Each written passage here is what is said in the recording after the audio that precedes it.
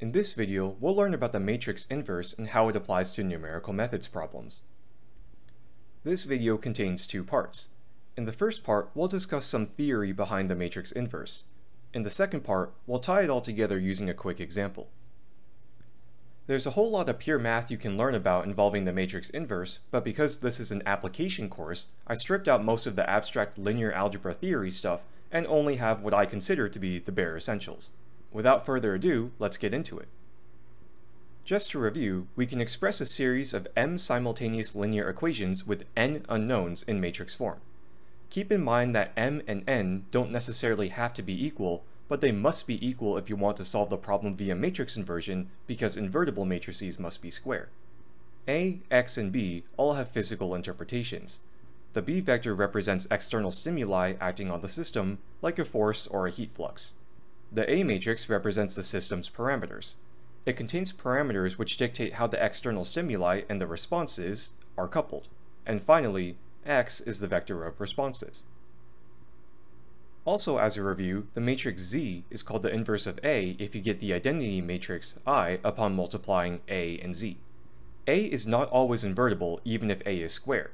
The invertible matrix theorem contains a whole list of conditions you can check to determine if A is invertible or not, but the three I like to use and are probably the fastest to check are listed here. To make things easier on ourselves, let's just assume that any A matrix in the rest of this presentation is invertible. Hopefully the last two slides were a review. Here's where we introduce some new stuff. Linear systems exhibit two useful properties you can leverage: superposition and proportionality. Superposition states that the total response of a variable equals the summation of that variable's response to all the individual inputs. This is a mathematical definition of superposition. It can be kind of hard to interpret, so here's an analogy I like to use. Let's say you're sitting in your room on a hot summer day. You want to cool down, so you turn on two fans.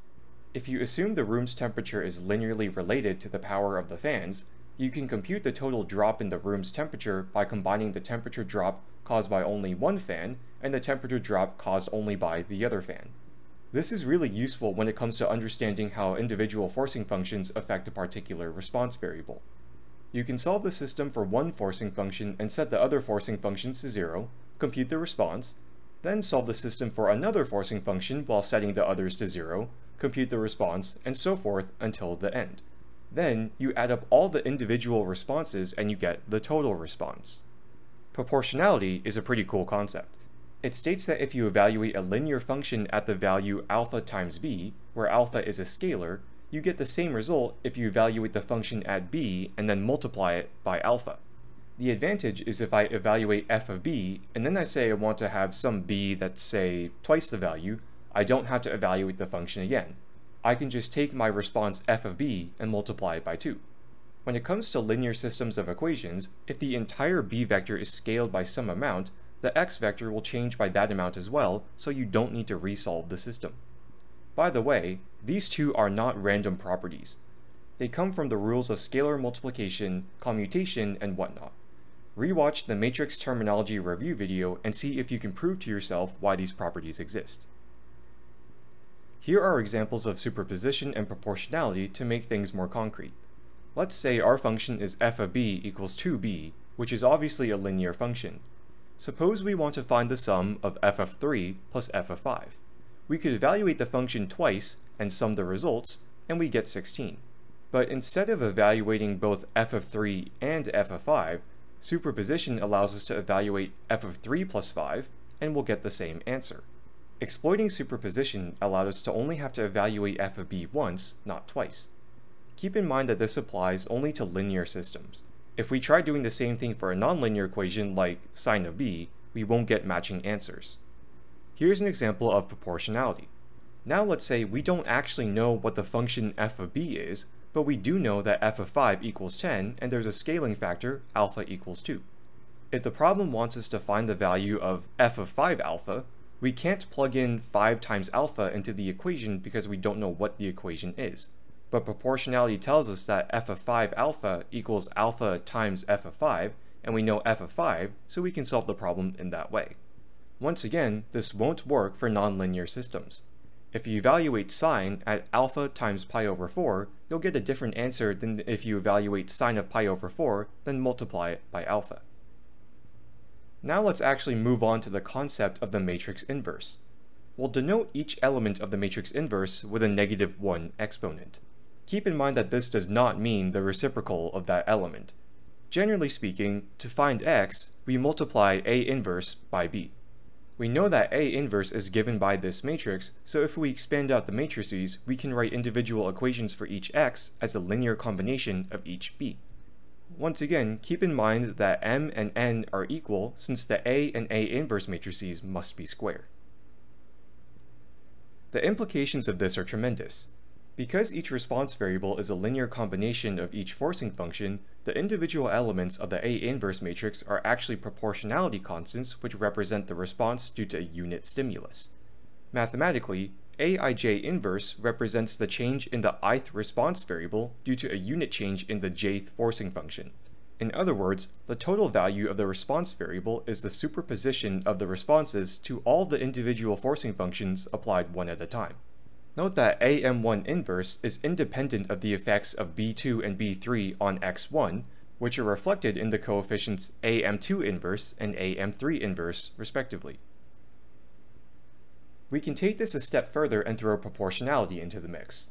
Suppose we want to know how the total response changes if all the elements in the B vector change not just by a unit amount. Proportionality makes this really easy. Instead of having to resolve the system, we just multiply each b value by the amount it changed and superpose them. For example, let's say there are 3 elements in the b vector. Element 1 is scaled by alpha, element 2 is scaled by beta, and element 3 is scaled by gamma. If we want to know how the third response variable, x3, is affected by these changes to the b vector, all we do is take this equation, but change the b's to the b times the respective scale factor and add them. So far, we've discussed what the matrix inverse is and why it's important, but we never actually learned how to compute it.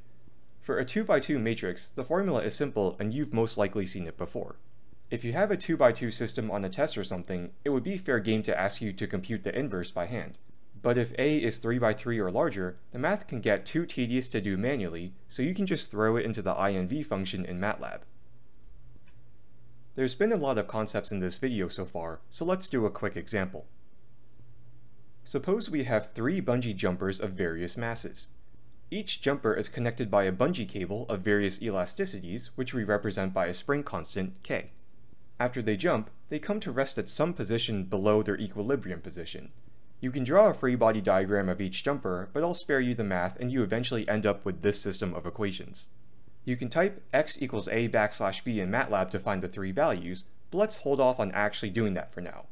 Instead, let's look specifically at the A matrix, or rather the inverse of the A matrix. We know that each element of the A inverse matrix quantifies how changing one jumper's force affects another jumper's displacement. When we compute A inverse in MATLAB using the given k values, we end up with these values. Observe that the numbers in the first column indicate that the position of all 3 jumpers would increase by 0.02 meters if we added an extra newton of force to the top jumper. This makes sense because the additional force would stretch the first cord by that amount, and then the other 2 jumpers below him would just be dragged along down with the first jumper. In contrast, the numbers in the second column indicate that applying an additional 1 newton force to the second jumper would move the first jumper down by 0.02 meters, but the second and third jumpers by 0.03 meters. The 0.02 meter elongation of the first jumper makes sense because the first cord is subject to an extra 1 newton regardless of whether the force is applied to the first or the second jumper. However, for the second jumper, the elongation is now 0.03 meters because along with the first cord, the second cord also elongates due to the additional force. And of course, the third jumper displaces just as much as the second jumper because there's no additional force on the third cord that connects them. Finally, let's look at the third column. The numbers indicate that applying an additional 1 newton force to the third jumper results in the first and second jumpers moving the same distances as when the force was applied to the second jumper. But now, because of the additional elongation of the third cord, the third jumper is moved farther downwards. I hope these explanations helped you link the physical interpretations to the numerical output you get from MATLAB. You should especially pay very close attention to when an entry in the A inverse matrix is 0. Now let's put the bungee jumpers on the moon. The moon's gravity is only about 1/6 of Earth's gravity. We know that the gravity influences the b vector, so what we're essentially doing is asking how the displacements change when we scale the b vector. This is where proportionality is really handy. We can solve the systems to find the displacements on Earth as I did up here. We can then apply proportionality and cut the x vector in 6 to find their displacements on the moon because we cut the gravity term by 6. That's it. There's no need to redefine any parameters and resolve the system like I did down here, although you're welcome to if you want. Here's a completely different scenario. We're back on Earth, so for now you can disregard everything we did in the last slide. This is a standalone unrelated example.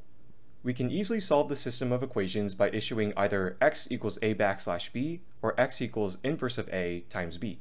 But now we're interested in knowing how the deflections change if we apply more force to each jumper. Now we have to combine superposition and proportionality. Let's just look at jumper 3 for now. We can apply this formula and plug in the delta b's, or in this case the delta f's, and we can see that the third jumper will displace by an extra 2.7 meters. If we want to compute the additional deflection of each jumper, we can simply multiply A inverse by the vector containing the additional forces. This will tell us how much extra distance each jumper will fall, so the total displacement is just the original displacement plus this vector of extra displacements. To summarize, the matrix inverse tells us a lot of information. Each element of the matrix inverse represents the change in one of the responses due to a unit change in one of the forcing functions. We can apply superposition and proportionality to help us understand the effects of changing the forcing functions without actually needing to resolve the system. Finally, the inverse of a 2x2 matrix can be computed by hand, whereas the inverse of larger matrices can be calculated using tools like MATLAB. See you next time.